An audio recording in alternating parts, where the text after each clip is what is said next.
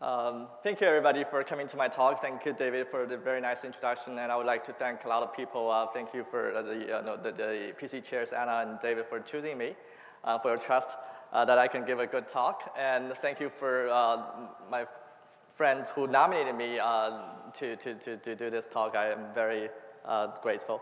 And this work is joint work with a lot of people, too many to be listed.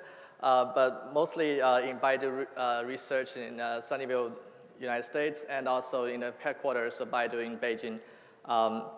And a lot of my students from Oregon State University participate in this research as interns at Baidu Research USA. So without further ado, I will introduce the topic, that is simultaneous translation.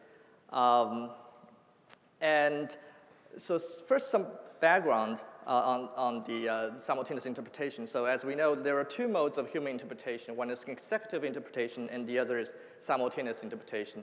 And in their literature, I mean, in the translation/interpretation literature, interpretation always means spoken translation, and translation always means written translation. Whereas in our field, translation can mean both speech-to-speech, or speech-to-text, or text-to-text, or text-to-speech, anything. So in this talk, I'll use these two words rather interchangeably. So because simultaneous translation aims to automate simultaneous interpretation. So consecutive interpretation on the left, you can imagine when President Trump and President Xi Jinping met, they would do this in a very slow way. That when Xi Jinping say a sentence or two, Trump and his interpreter would translate it into English for Trump, and Trump will respond in one or two sentences, and the American interpreter will translate back to Chinese. But that's very slow, because a 1 hour conversation between you and me would take them 2 hours at least, right, at the very least. And considering how important their time is, well, maybe not for Trump, because he spends most of his time tweeting and playing golf, but for most other presidents, their time is really precious, and this kind of a waste is really bad. So another occasion when they met, maybe a few years ago in Florida, when their aides and met, maybe for the first time, they actually employ simultaneous interpretation in the background. The way that I can tell that this is definitely using simultaneous interpretation is because, do you guys see why? It's because the US side, everybody on this left side, like the former chief of staff, former secretary of state, former secretary of defense, everybody is former, by the way, except maybe for the son-in-law, but everybody is listening to the headset, and because somebody is doing simultaneous interpretation in the booth behind the scene, so that's why they have to use the headset, otherwise this interferes with their original speech, except for one person. Everybody's listening to the headset on the US side except for one person. Do you guys see who? President Trump himself, right? He is not listening to the headset while Xi Jinping speaks. He's just showing off his signature attitude, or either his stupidity or attitude, that either he understands Chinese as if he understands Chinese, or he just rather doesn't care whatever you speak, right? Whatever Xi Jinping says, whatever the rest of the world says, I just don't care, right? So I just don't listen to the simultaneous interpretation. And this mode of interpretation is much more efficient than consecutive interpretation, because the latency is not ×2, but rather +3 seconds. So a 1 hour speech in a conference will take only 1 hour +3 seconds for the receiver to understand. So that's much, much better latency-wise than the multiplicative latency. But on the other hand, it's very, very challenging and difficult to do for human beings. Not just for human beings, but also for machines, but I'll get to that point later. So for example, how many people do you think in this world can perform simultaneous interpretation professionally? Like thousands, or tens of thousands, or like hundreds of thousands, or millions? Any guess? 2,000, 3,000, 5,000? The answer is only between 2,000 and 3,000, 2,000 and 3,000. That's a ridiculously small number, consider how many people are bilingual in this world, right? This number is from AIIC, which is International Association for Conference Interpreters. And in conference interpretation, by default, you have to do simultaneous, because you just cannot do consecutive interpretation for conferences. So only 3,000 qualified professional simultaneous interpreters worldwide, well, ridiculously small number, and consider how many people are already employed in the United Nations and European Union and maybe Canadian Parliament for doing this job daily, right? And each interpreter can only sustain for about 15 to 20 minutes at maximum, and then they have to switch off. They have to work in pairs or groups of 3. They cannot sustain for more than 20 minutes. And there is a study that after just minutes of interpretation, their error rates grow exponentially. This is just because this task is extreme in this parallel task that you have to do simultaneous perception in one language and production in the other language. And maybe just one of the 2 languages is native to you, and your brain is just not made for that, right? So you have a limited brain capacity, memory capacity, and after about 10 minutes, your brain just burned and cannot sustain. And the best interpreters in this world can only cover about 60% of the source material. The other 40%, they just compress, and they actually do summarization along the way. Just because otherwise, if they want to translate every single bit of the source speech, they cannot catch up with the source speech, and they will lag behind more and more, and that will be disastrous. And let's just look at 2 examples of Chinese to English simultaneous interpretation in the United Nations. This is from the LDC corpora of the preceding speech on the floor. And you realize that human beings, in order to accomplish this very challenging task, employ several different techniques, the most important of which are anticipation, summarization, generalization, and so on. And in this first example, so this is from Chinese to English. Let's try to play it. We support the position of Bolivia and Russia. And you can, let's play again. We support the position of Bolivia and Russia. And you can see that there is a very long distance anticipation, right? So when the Chinese speaker just said, we support Bolivia, and the interpreter would already know that, because she has seen this like millions of times in the United Nations. Whenever the speaker says, we support blah, blah, blah, blah, it's always we support the position of. So she would just reorder, and then she would anticipate that the position will come much later on, maybe 2 seconds in the future. And she would reorder the Bolivia and Russia from the Chinese part to the later part in English, which is very fluent in English word order. So that's very good. But the stuff that in the shadow are actually compressed and no longer mentioned in the English translation, right? So they are summarized. So the interpreter does summarization at the same time. And the second example. We believe that it is necessary for the Security Council to get involved. And you can see that in the second example, there is a very, very severe mistake in the interpretation, right? Let me see here. We support the position of Bolivia and Russia. This is a good example, and the second one is the bad example. We believe that it is necessary for the Security Council to get involved. Because the source speech says it is not necessary for the Security Council to get involved, but the interpretation says it is necessary.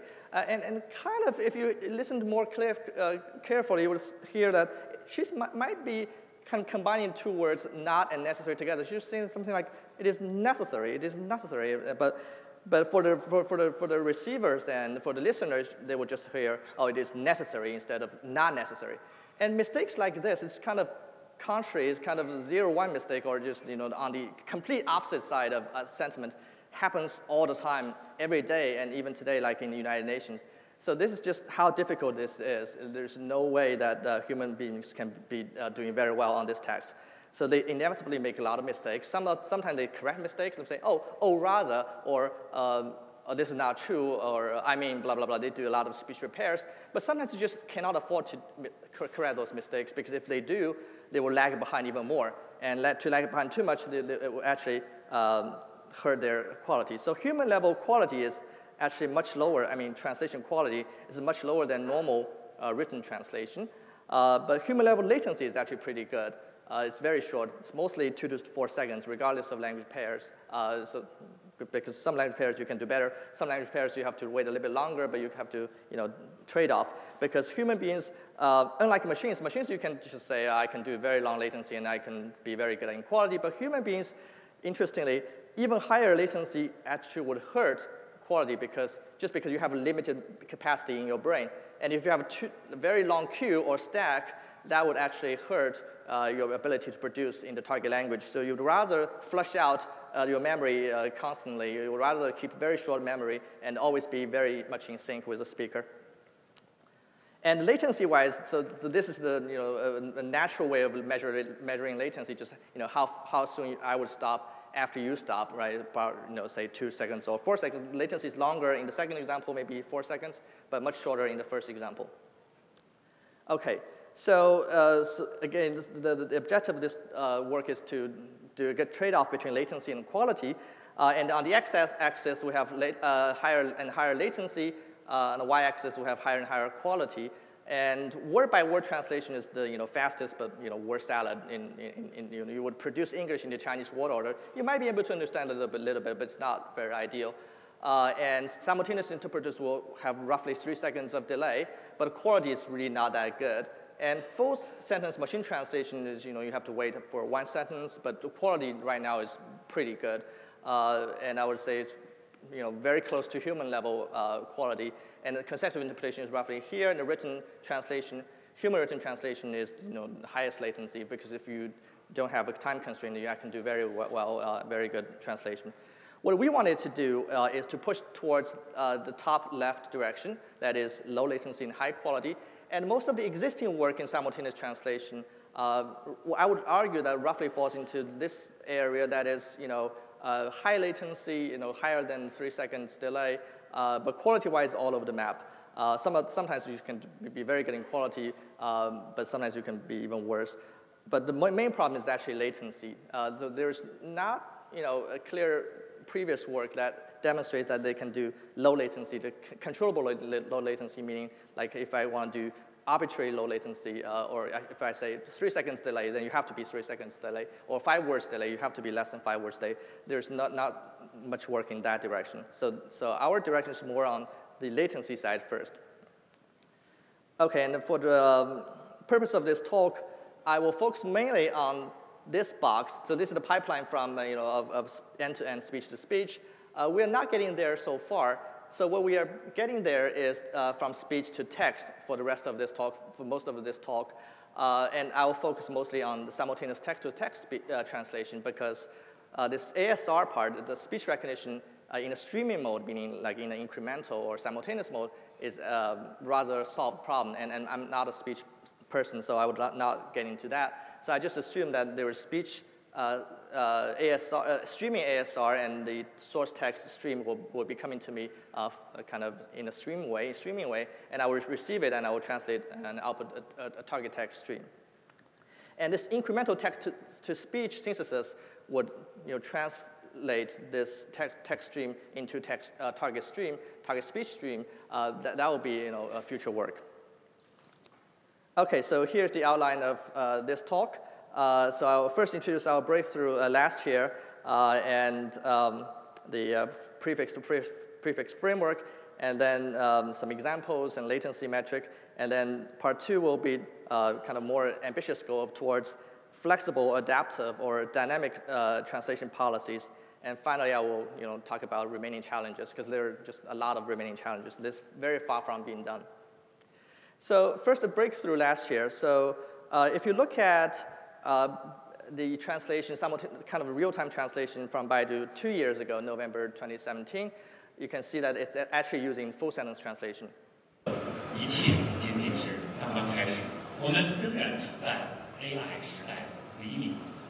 You can see the Chinese ASR is constantly growing, but the English is stopping, and it will only continue after a full sentence finishes. So it's still using full sentence translation. The latency is more than 10 seconds. This is not really ideal. But after our work, last November, we got this fully genuine low latency simultaneous translation with latency of only about 3 seconds.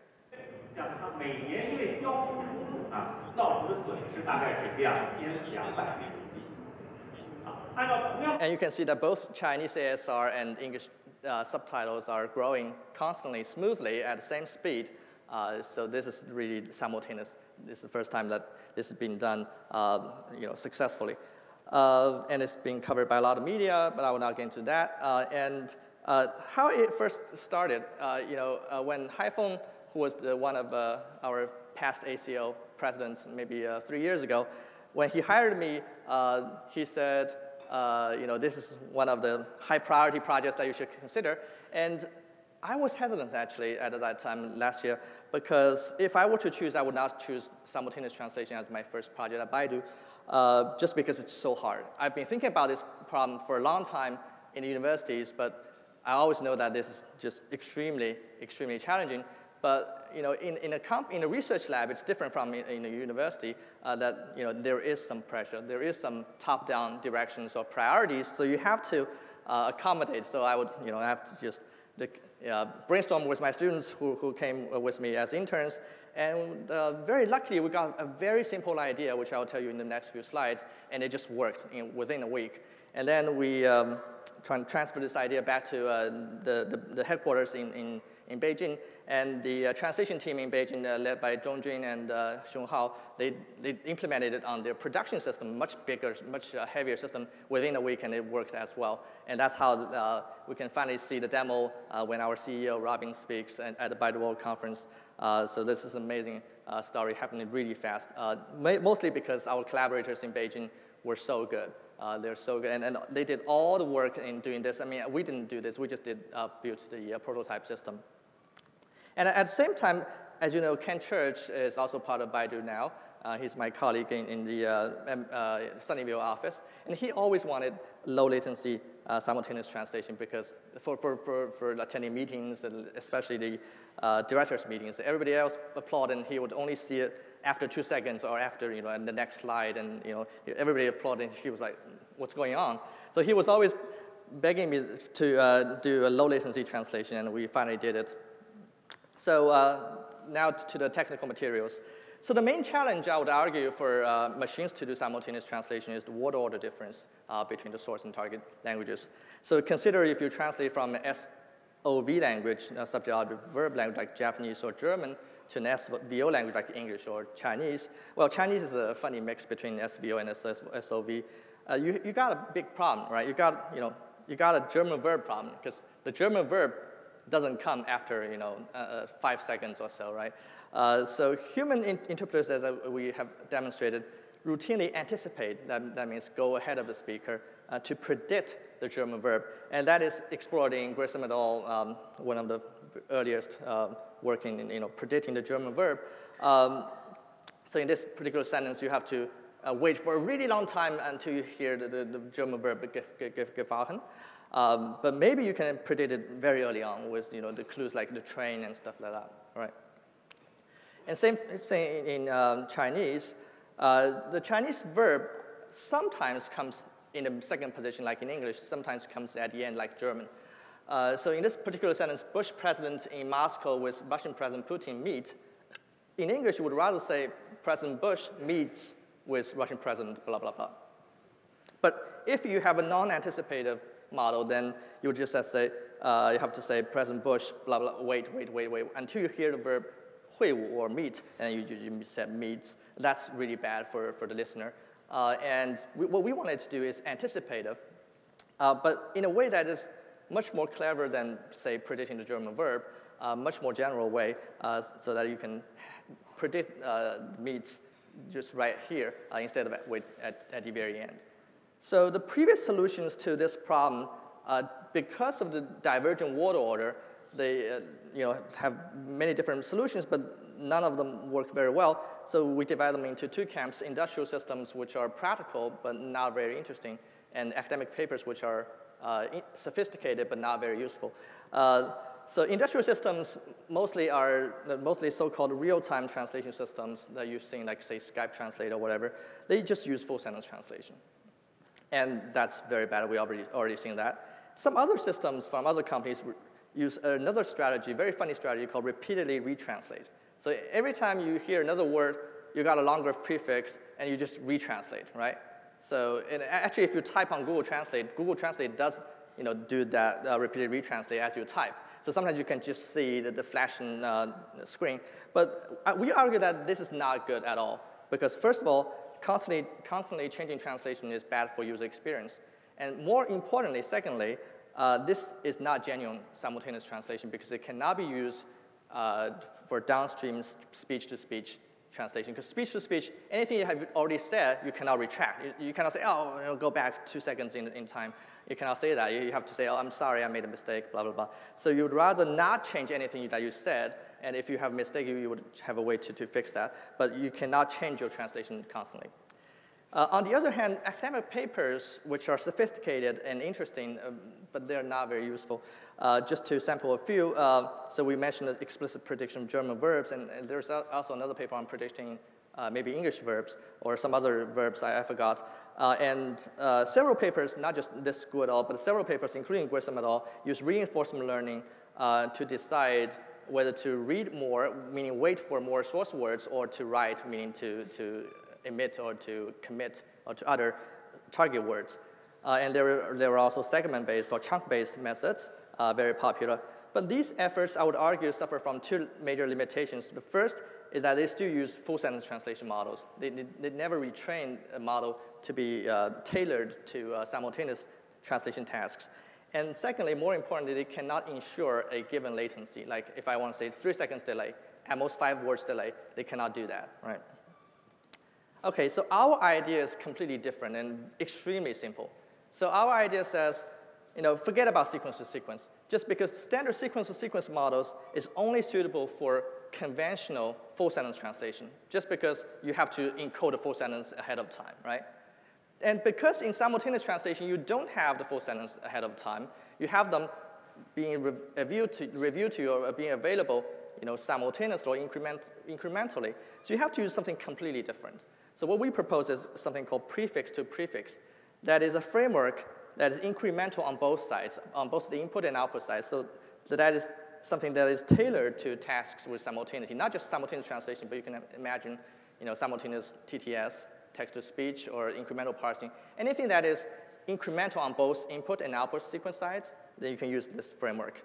And as a special case, let's look at this wait K policy, which we'll be using for the rest of this talk.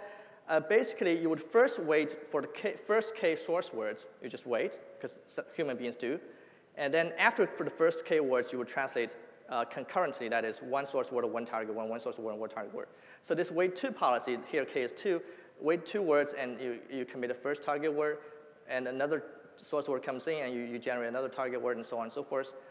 So the only difference between sequence and prefix to prefix is that the conditioning on the source is not on the full sentence because it's not available, as I said, but just on a prefix that is K words, K words longer than the target prefix that you have just generated, right? So that's the whole idea. And this idea is extremely simple, but it has 3 kind of powerful implications. First, it becomes the first really genuine simultaneous translation model, just because all previous work used full sentence translation. And more interestingly, it has 2 kind of byproducts. First, if you decode this way, decode in a wait K way, then you can ensure a K word latency, right? This is very obvious. But more importantly, if you train this way, that is, you force the model to predict this word just given the first 3 Chinese words, then that's completely different from training in a sequence-to-sequence way. Because training in a sequence-to-sequence way, you have access to the full input sentence. But what if you just have access to the first 3 words and you still enforce it to predict this word, even though maybe this word corresponds to somewhere very far in the future? So that's why doing training this way, you automatically get implicit anticipation on the target side. Not on the source side, though, right? So most of the previous work on anticipation, like predicting the German verb, predicts the source verb, or source language words. But we actually never say that. We would just directly predict the target side. And more interestingly, we are not even aware, the model is not even aware that it is doing anticipation at all. The model is agnostic about anticipation. It's just generating a normal word. Whether this word is anticipated or not, the model actually cannot tell, right? Have no clue that, oh, I'm going ahead of the speaker or I'm going behind the speaker. I have no idea. So here's an example. So again, President Bush, after you see the first 4 Chinese words, Bush president in Moscow, in training time, you would force the model to predict meats. Even though there's no meats here. There's really no meats in these 4 Chinese words. Meats actually come at the very end. But you just force it to say, oh, whenever you see a President Bush in some place, not necessarily Moscow, but some capital city in another country, then chances are that Bush is going to meet the other president or prime minister, right? Because Bush is not Trump. What can he do in Moscow? He cannot play golf, so he'd better just meet with Putin, right? So, so you can go on, and at the end, you have meats. But that's very, very long time after you predict meats, right? So this anticipation is integrated and implicit, and it's kind of automatic. It's not like, we never had a explicit step or action called anticipation. Like all previous work, you have to press a button, say, anticipate the German verb, and then it would generate the German verb, and then you do something. But this is much more natural. It's seamlessly integrated into it's a single model, right, without knowing that I'm anticipating at all. And I would argue that for professional interpreters, like very expert level professional interpreters, they actually do this like without noticing it, right? So subconsciously, that's kind of implicit anticipation. Without thinking, oh, the source word is 会武, and then I translate it to meats. Just meats, right? And so that's the whole thing, right? So this slide is everything that you need to know from my talk, and for the rest of the talk, you can just, so that's the take-home message. But more generally, we can have a more general prefix, not necessarily with K. We can just say every YT is conditioned on a prefix of 1 to xgt, and gt is as long as it's a monotonic non-decreasing function of t, and then that's okay. So gt is basically the number of source words used to predict yt. So for example, you can have this policy, which is not weight k, which is not concurrent, which is sometimes faster, sometimes slower, sometimes more consecutive reads, sometimes more consecutive writes. But to generate the third target word meets, your G3 is 4, which means you need the first 4 Chinese words to predict it, right? And as I said, this general framework can be used for other tasks involving simultaneity, such as incremental parsing and incremental TTS. But those are future work. So some demos. First research demo. 江泽民对法国总统的来华访问表示感谢。 So here's the detail. Jiang Zemin expressed, but express is anticipated. Even the verb is anticipated because the real verb is expressed is here. And also the attitude, that is appreciation or gratitude, is also anticipated long before the Chinese word gratitude. And this is because in the training data, you have seen tons of sentences like this in this template. It's always Jiang Zemin or maybe some other official to some foreign whatever official visit, express gratitude or express welcome. So it's very safe to go ahead of the speaker in this context. And this is very similar to what I've seen from a real professional interpreter, right? And the second example is slightly more interesting. So, 江泽民对美国总统的发言表示遗憾。 let's play it again. 江泽民对美国总统的发言表示遗憾。 So Jiang Zemin expressed his welcome again. So it's like, oh, Jiang Zemin expressed welcome too. But at the end, if you read Chinese, you would realize that, oh, I made a huge mistake. Just because the last word is regret instead of welcome. Because normally Jiang Zemin is not like the current Chinese president. Jiang Zemin is always positive to whatever foreign president visit or remarks. He's always welcome and positive. This is quite different a bit different from the current Chinese president, Xi Jinping. But so in our training data, we have tons of Jiang Zemin. We don't have much Xi Jinping, right? Because Xi Jinping is more recent. So we train on this data, Newswire data, and the Newswire just likes to say Jiang Zemin expressed welcome. And if you're like weight 3, you're a little bit too aggressive, right? So you make mistakes like this. This human beings make all the time, right? And if you're just slightly more conservative, you're weight 5, that is 2 more words delay, then you're just right able to to translate without any anticipation, and you just see the regret, right? So. 江泽民对美国总统的发言表示遗憾。right? Okay, and our deployment demo that we've already seen, right? So, and for non-Chinese speakers in the audience, I do have a non-Chinese example from German to English. And as we already said, German is the most interesting case because the German verb is just so ridiculously nasty. And here you can see that both the auxiliary verb can and the main verb einigen, which is agree, are anticipated. But say, okay, so it should be, while Congress cannot agree on a course of action, but our translation, simultaneous translation says, does not agree, but that's fine. If a simultaneous interpreter makes that kind of semi-mistakes, he or she wouldn't bother, right? As long as we have the main verb correct and we have the sentiment correct, we didn't miss a negation. Because sometimes German negations also at the very end. That's extremely bad, right? Nicht at the very end. And you, oh, I'm sorry, I have to add a negation. This is like opposite from what I said. German is always nasty, but yeah. Also, we developed a new latency metric as a byproduct of our research called average lagging. And this is because previous metrics proposed by Gu et al. And Cho and Esipova, like consecutive weight and average proportion, do not measure directly the level of lagging behind. How much time lag is there between the source speech and your interpretation or translation? So we devised a new metric called average lagging, or AL, which measures on average how many source words the translation lags behind the source speech. So ideally, AL of weight k should be roughly speaking k, if the source and target have the same length, but they don't have the same length in practice.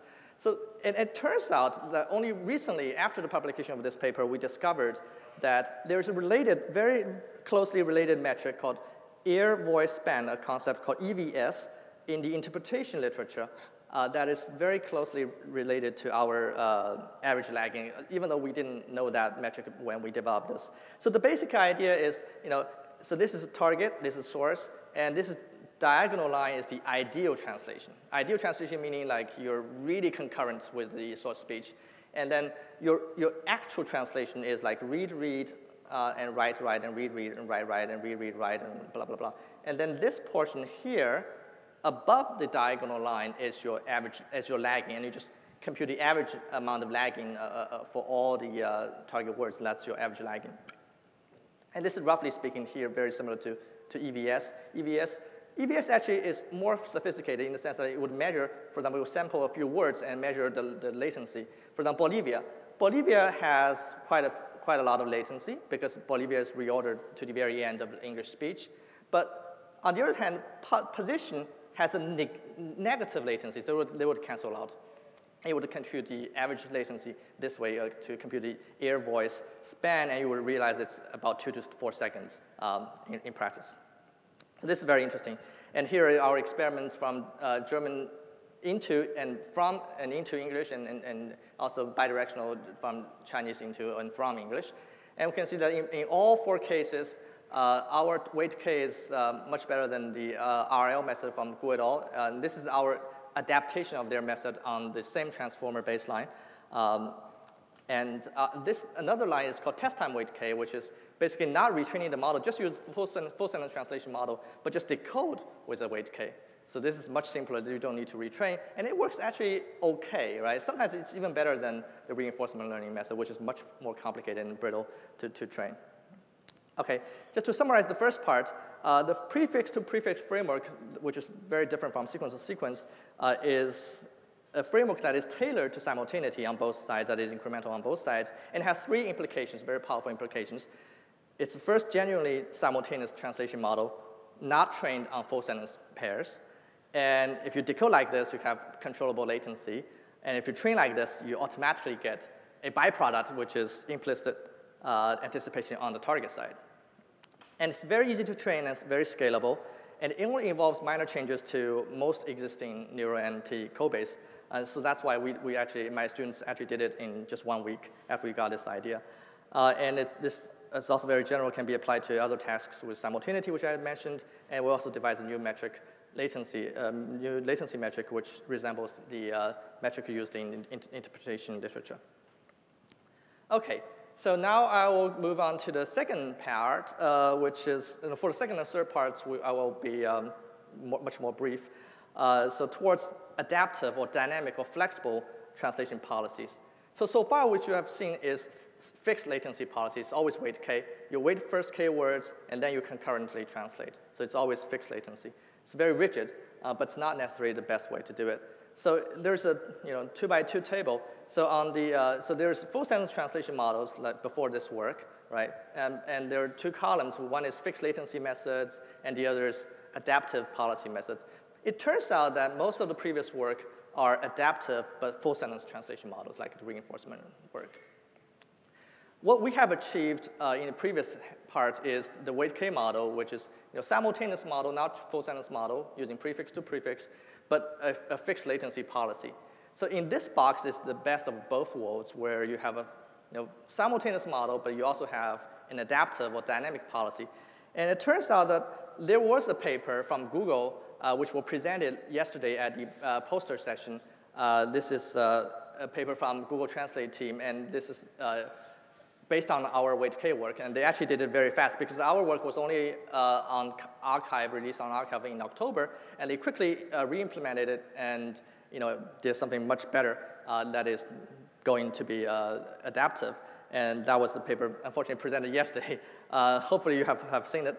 But tomorrow, there's another short talk that I will give that is also in this box that is adaptive and simultaneous. So I will not talk too much about it. Just to give you some idea that fixed latency can be bad, right? So it can be sometimes too aggressive when your K is too small. That means going too fast and you anticipate too much. So you're not confident enough to anticipate, and you still anticipate, you got anticipation errors. So for example, if you wait 1 and you say, oh, I have not received relevant, and Chinese side says department, and you anticipate the relevant documents, that's an anticipation error from relevant departments, and then realize later that you see, oh, that's an anticipation error. It's actually response, not documents. But it's too late. I cannot fix it. So that's common. But on the other hand, it can be too conservative or too slow with larger K. So if your K is 4, you can do perfect translation, but it's too slow. You waited too long, and your AL is 4, and this way 1 is AL is 1.4. So something in between this, adaptive or flexible says I, and here you just say 2 words in a row, have not, because it's very obvious that yet not is have not, received, and then you have to really wait, because you then have to wait for the Chinese noun that is response, and you wait until you hear the noun and you say, oh, response from blah, blah, blah. So here you have to do a lot of consecutive wait, and here you can do consecutive write. So sometimes you do consecutive reads, sometimes you do consecutive writes. And so there are read and write actions from previous work as well. So each position you will decide on the fly where you want to wait for more source words, that is read, or just commit more target words, that is write. And previous work, like Gu et al., very beautiful work, by the way. Just it's too hard to train, and it's also too complicated in the sense that it involves 2 models. One is a full sentence translation model, and then the other is a read-write model. And it doesn't work as well as weight K, and it's much more complicated to implement. Actually, our weight K is so easy to implement, and we spend most of our time re-implementing Gu et al. In our work. And so the question is, can we learn a better model with adaptive policy and simpler models, right? Simpler methods. So our key idea, which I'll present tomorrow, it's actually the last talk tomorrow, last session, is a single model with read as a word. So we just add read as a dummy word into the vocabulary. So vocabulary size +1 now. And then every single time you just decide whether you want to generate a read word or just any other word. But this is just the same in the same model, because the model just can choose whatever word. When it chooses read, it will just read, right? So, but how do you learn that policy? Because it's adaptive, and there's no ground truth. There's no annotation about the best policy. So we have to do some imitation learning and what we call restricted imitation learning, which I will not talk about now. You can come to my talk tomorrow. It's rather more involved. But I'll present a much simpler idea here, which I think works actually better. So which on the fly decides whether I should wait or read or write, which is commit, depending just on the probability or entropy, or confidence level, or whatever metric that you can apply on the probability of the next word, right? If it's not confident enough, that is, if this probability falls below a threshold, then you just read. You say, oh, I'm not confident enough for, because the top word that I'm going to generate has a probability less than, say, 0.1. Then I'd better just wait and read. And then, which means that I have to switch to one step more conservative policy, that is k plus 1. Otherwise, if I'm confident enough, I will just write, right? I will just commit whatever word I have. And then at the same time, you want to attempt to write another word, because you always want to try consecutive writes, right? Because otherwise, you cannot catch up with the speaker. So that you would switch to a one step more aggressive model, that is k decreases by 1. So you can have all these policies from weight 1 to weight 5, and you can choose, okay, I want read and then write, and maybe write 2 words and read 2 words, and so on and so forth. On the fly decided by the probability or the entropy or whatever. And so that's for the dynamic or flexible policies. Unfortunately, I did not have a slide for the Google paper, which I should have. It's a beautiful paper also by itself. And I'll talk about, for the final minutes, I'll talk about the remaining challenges, because this is far from being done. So even though we kind of made a breakthrough, but you might argue that I did not make a breakthrough either way, but it's far from being done. This is a very, very challenging task, and it's one of the holy grails of AI. It's one of the most difficult tasks. So first, there are a lot of problems related to ASR, just because we got tons of errors or noise from the ASR output. And right now, because I see this being demoed live at many locations, including the directors' meetings, and most of the errors come from ASR. The translation errors are rather rare, actually. So how do you cope with ASR noise? Homophone noise, for example, is a big problem, which I'll talk about a little bit in the next slide. And code switching, right? So a lot of Chinese speech, especially technical Chinese speech, involves a lot of English terms like AI, for example, right? And deep learning. If you hear Chinese people talking to each other in this conference, chances are they're talking about deep learning, deep learning. Even if you don't understand Chinese at all, you hear a lot of deep learning, AI, deep learning, NLP, a lot of things, right? How do you do that in ASR? That's extremely difficult. And sentence breaking and prosody that is lost in translation, and some people like Google propose to do directly speech-to-speech without text-to-text. That's more aggressive and ambitious, which I think will be saved for future work. And now next is a big problem that is I haven't done yet, or actually we're doing, is incremental text-to-speech. That's extremely challenging, right? It's just like translation. We know very well how to do full-sentence text-to-speech using neural models like Tackletron, but we don't know how to do it, if I just give you one word at a time, right? But this is definitely possible with prefix to prefix, again. And better data set for training simultaneous translation systems. That will kind of get into a little bit more detail. And finally, detecting and fixing mistakes, especially the anticipation errors, which are a lot, right? So first, this is actually a paper that we will be presenting right after this talk in the poster session. My colleague Hairon Liu did a paper which is robust neural machine translation with phonetic information together with text information, so that for homophone noise, like these two Chinese words sound roughly the same, but ASR just makes this kind of mistake all the time.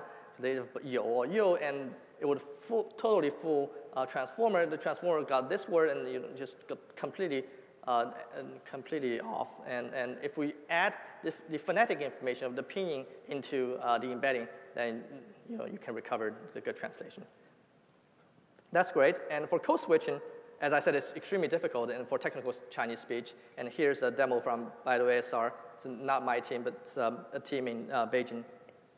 Hello everyone. 我们每天的工作当中，经常会有中英文混在一起说的时候，比如我们会说你的这个新 model 效果比 baseline 好多少？探索技术的 depth 和 scope 是我们的责任。Interestingly, if you can see, let's see if I can play here. So when the speaker mentions model, then if you read Chinese, then you can see that initially it recognizes to cat model, right? So you can see here. Sorry. Hello everyone. 我们每天的工作当中，经常会有中英文混在一起说的时候，比如我们会说，你的这个新 model 效果比 baseline 好多少？探索技术的代表。Right, but this is amazing, right? So this is something that nobody else can do. Only Baidu can do very well. And now, better data set for training simultaneous translation. We argue that it's very easy to realize that standard parallel text used for training machine translation systems are not good for simultaneous translation, even though our current work still uses, and not just our current work, but everybody's current work still uses this kind of data set, because there are too many unnecessary long-distance reorderings, because this is just made for written translation. You can reorder anyhow, anytime you want. But simultaneous interpretation, you can't reorder a lot, right? Just because there is latency requirement and memory capacity. On the other hand, some people argue that you can use simultaneous interpretation corpora, like the one I showed from United Nations, from LDC. But that's not ideal either, because first of all, they contain too many mistakes, as we have seen, and a lot of speech repairs, like and a lot of compressions. It only translates about 60% of the source material. So again, our goal is not like mimicking human interpretation or interpreters. We think that is not a very ambitious goal. We actually aim to go beyond that level, because human level is very low in that task, as we said. So our goal is short latency like human interpretation, like 2 to 4 seconds delay, but much better quality like human written translation. So this is something that is very ambitious and not being seen before. So if our simultaneous TTS would work, then we can connect this end-to-end speech-to-speech simultaneous translation pipeline. Then we would provide to the user for the first time that is a very different user experience, that you would hear the translation in a very smooth kind of speed, instead of like blah, blah, blah, and pause for 5 seconds, and blah, blah, blah, blah, and pause for 5 seconds, which is more like in human interpretation, which is because you have to listen and speak and listen and speak and alternate between the two languages. But we try to aim at a very different user experience, that is a very smooth translation covering like 100% instead of 60% of the source material. So this is very different from mimicking human interpretation. Like this kind of mistakes are very bad. And you can see that for the example on the right, so about Clintonism, no accurate definition. The reference translation is there is no accurate definition of Clintonism, which is perfect for written translation. For training machine translation system, that's perfect. But it's not good for training simultaneous translation. Why don't you just say about Clintonism, there's no accurate definition? What's wrong with that, right? So there is no reordering. The word order is isomorphic between the two languages. Why don't you just do that? In fact, topicalization in the source should be topicalized in the target as well. So whereas some reorderings are more mandatory, for example, these PPs modifying VPs or MPs in Chinese are always fronted, and you have to move to the after NP or VP in English. Those are mandatory reorderings that you cannot omit. But optional reorderings like the sentential PPs, you don't need to reorder. So we aim to rephrase the target side of bytext so that we can get rid of the unnecessary long-distance reorderings, so that we can train the system with better latency. And finally, detecting and fixing mistakes. As I said, you're likely to have a lot of anticipation errors. And the idea is we use a slightly slower, or more conservative policy to kind of go along with the current more aggressive policy and always verify the current policy's output. For example, for this sentence, Bush president in Moscow attend instead of meet, right? Because you always say, oh, Bush president in Moscow would always meet with somebody, but it turns out to be some other verb, which is unlikely. But the way to policy would just say President Bush met after seeing Moscow, and Wave 3 model would, after one step, realize that, oh, actually it should not be met. The probability of met in Wave 3 model is 0, or very close to 0. It says, oh, you better make a correction. And then it would redecode using Wave 3 model, and it would add a speech repair like I mean or rather or whatever. It's kind of rule-based. And then you say, I mean attended. Then you would continue on the Wave 3 policy and important summit in Moscow. So the translation would read as President Bush met, oh, I mean attended. an important submit in Moscow, which is very similar to what human interpreters would do in practice. So, okay, at the end, I would say that the point of this talk is to 抛砖引玉, which I don't know how to translate in English, but I just tried Google and Baidu. Google says throw bricks, and Baidu says something's better. Throw away a brick in order to get a gem. So what I have talked so far is are bricks, and what I hope that is to stimulate interests from this community in this long-standing and far-reaching and problem that is far from being solved. And so this is my goal. And with that, I would like to thank you in simultaneously. This is actually real output from our real system. It's not fake. And the code will be available on Paddle, NOP. And this Paddle is originally made by Baidu, but it's open source and everybody is developing it. It's kind of both TensorFlow and PyTorch. It supports both static and dynamic graphs. And the code for robust decoding with ASR noise, which we'll be presenting next after the coffee break, is already available on there, but the main paper is not available yet. And we'll be having 2 posters on this topic after the coffee break in session 4A, and a short talk tomorrow at the end in this room. Thank you.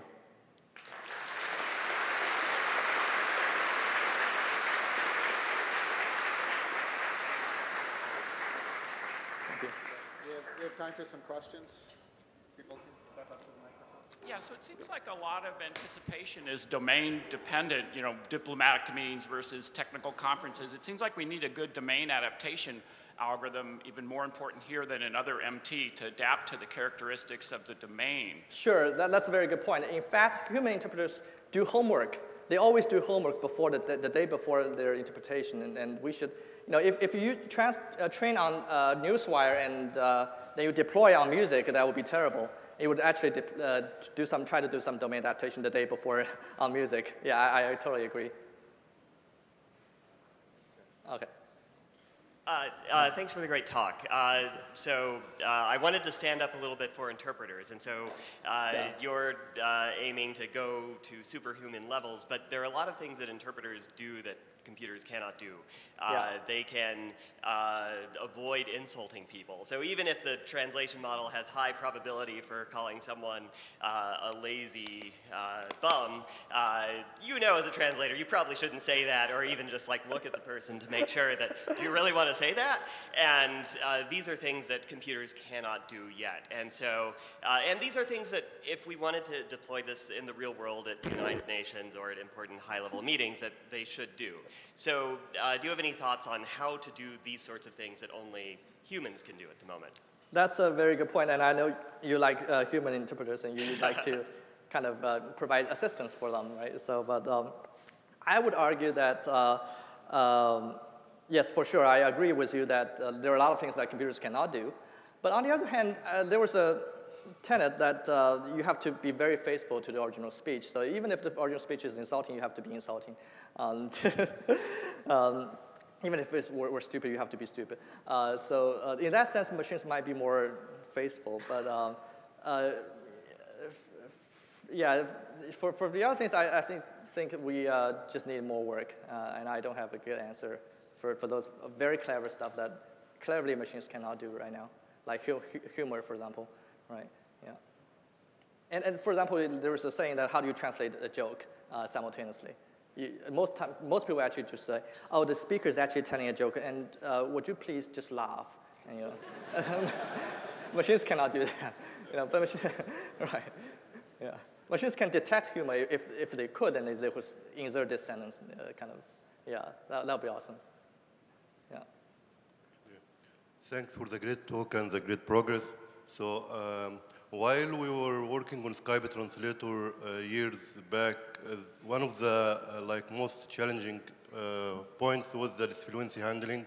And when spontaneous speech, people start repeating, I like, I mean, fillers, and all that.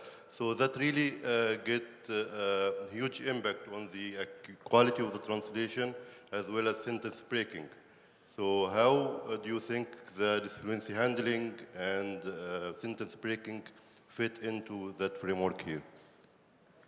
Okay, so this is about the remaining challenges, and I listed sentence breaking as one of the challenges because so if you use, say, whatever speech API is from online, a lot of them have problems in sentence breaking. Baidu's, our internal stuff doesn't have that problem, but if you use any other company's online, freely available API for streaming ASR, chances are that they have problems with sentence breaking. I don't have a very good way to solve that right now, but one easy way is just to say you can consider the whole paragraph as a very long sentence, so you don't need to do sentence breaking at all. So that's fine, you know, but if you could do sentence breaking, that still is better in most cases. Does that answer your question? What about this fluency handling? Like handling of disfluent Yeah, speeches? disfluency and fillers. Yeah. Actually, sometimes it's very beneficial if you would just add some fillers when you're waiting for stuff. You say, or just some semantically vacuous words like function words, for example, right? So like here's the, you just say something. As long as you say something, anything, and the listener would just say, oh, the interpreter is still doing the work. He's not falling asleep or whatever, right? So otherwise, if the interpreter is waiting for the German verb, for 5 seconds, and that's why there's a famous joke in the United Nations when the listener would ask the interpreter, what are you doing? Why are you not translating? And he would say, I'm waiting for the German verb.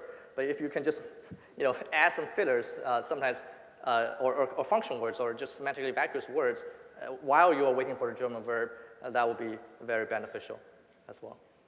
Thank you.